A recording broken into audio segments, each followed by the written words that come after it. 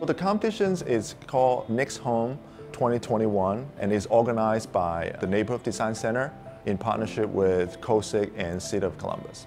The competition is really to invite the design professional to come up with a design proposal and ideas to address the affordable housing problem. How do we come up with a structure, a house, that would cost roughly around $170,000? Something that is cost effective, it has to be functional, it probably needs to be flexible and adaptive, and at the same time, it still needs to be comfortable. You know, it needs to have a lot of natural lights and hopefully will connect to the outdoors and nature. One of the structures that we was kind of inspired by is a rural pole barn structure. In a way, it's a barn, so that's why it's easy to build and is somewhat cost effective. So the pole barn structure, the idea is also not having the load-bearing wall. So let's say you need your room to get bigger. All the load-bearing structure is on the outside, on the pole. So all the interior walls can be moved. So let's say you need to expand your bedroom or you want to have an office, in your house, then you can do that in a more cost-effective way. It's like a starter home. So it's designed something for people to buy their first house. And they are normally younger, they have a smaller family, but then the family will grow and they might have older parents that might want to move in at one point. And so, we want to create something that is adaptable, that is expandable. So the name is called Felix, Flexible Houses for the Future. So we are really looking at this house to have the flexibility and also the homeowner have the agency to create something that fit their needs. This is kind of showing all different potential variation of the same structure. It can add different things to it to make it bigger or smaller, have a double height space, or you stack the two floors together. This is the Felix. In here, 800 square foot, and this is what we call the conservatory space. So it is an unconditioned space, so meaning that there's no HVAC in there. But then what we have, it is using the polycarbonate panels on all sides. So it's almost like a greenhouse. If you take out, the roof here, we actually have a small one-bedroom downstairs with the bathroom. And then you have the open kitchen, dining, and living room on the side looking out to the conservatory, the greenhouse. And then upstairs you have another bedroom, basically, going up the stairs. Right now we have a double height space, very nice. You can bring in all the light through the conservatory. But imagine that if you need more square footage, then you can add to the mezzanine level, the second floor, to expand it outward. Or some people can choose to enclose a part of the conservatory space. Housing is not just provide a basic shelter, to a single person or to a family, but we also want to grow the sense of, community.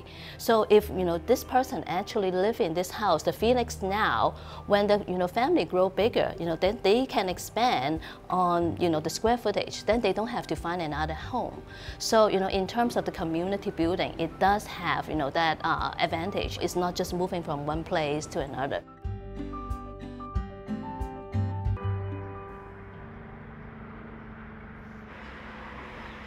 There are so many new workforce coming into Columbus, right? We are talking about 20,000 a year, something like that. It is a much urgent, kind of problem that we need to address. Something like Felix, it can be one of the solutions. It can be a longer, term solution as well. But, Tim and I also, talk a lot about, there are a lot of housing stock in the city, like, some abandoned houses, vacant houses, not only residential, but also in commercial building as well. What might be the ways that we can reuse those buildings and convert them into, affordable housing? There is no one-size-fits-all solution. We have to solve this problem as a community. I would say affordable housing is a very complex economic issue. It's not just architectural design issue, but from architect standpoint, the zoning definitely has a huge impact of how we use the existing land that we have available. But the zoning code itself was written, at a different time, and it's normally not a very quickly updated, right? Like it takes a long time to bring them up to date to really address some of the issues. And I think the city is doing that. The city, I believe, is actually looking at the zoning code to see if we can do to how to increase the density in a more appropriate and balancing way. One of the challenge of the zoning code, and also especially in the residential area, the City of Columbus actually has a really good way to deal with multifamily within the residential district compared to a lot of other suburbs around Columbus. For example, if you go to Clintonville or most of the places that people actually want to live in, we do have a very good mix of single-family homes, duplexes, and apartments within the same street sometimes, right? And that's a good way to deal with the density issue.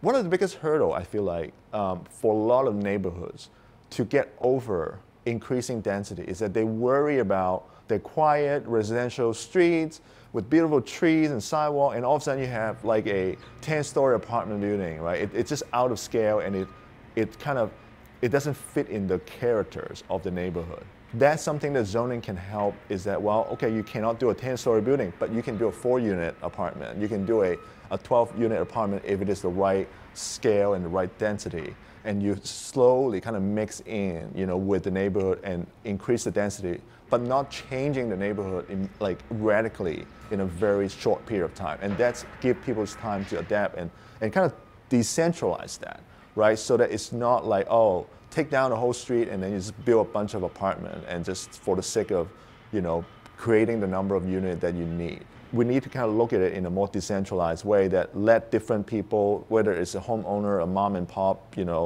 or a developer, to come up with their own idea and then see which one actually works better. People talk about housing as an issue, affordable housing.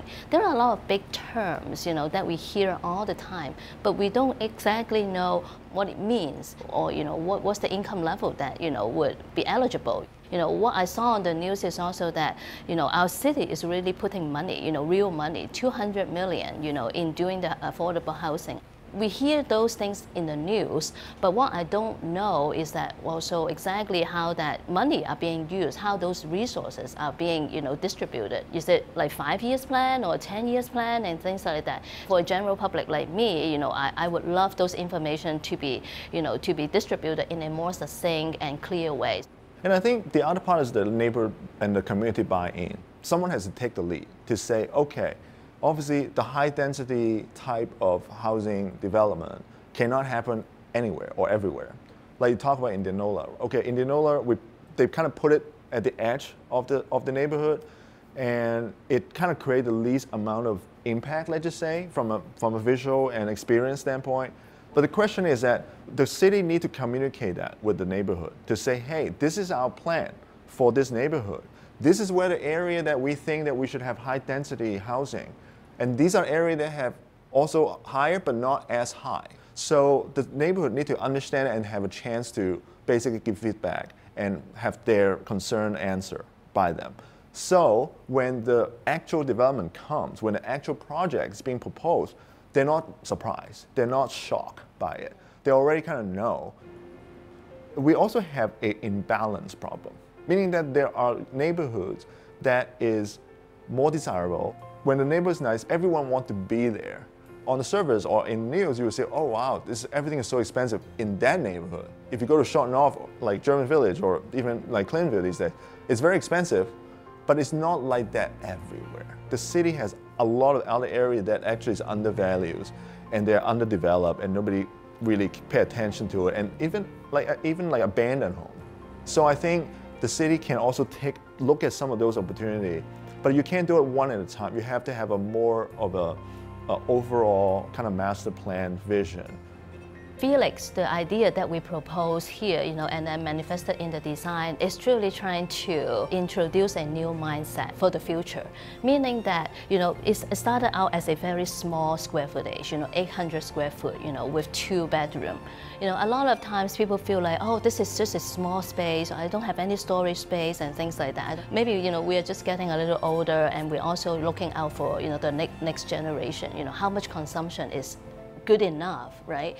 So it's more like a mindset, to present a new perspective to see, well, if we want to do it together, humanity live for longer, we need to consume in a more intentional way. So this is, truly a more like a lifestyle, I won't say change, but at least a shift.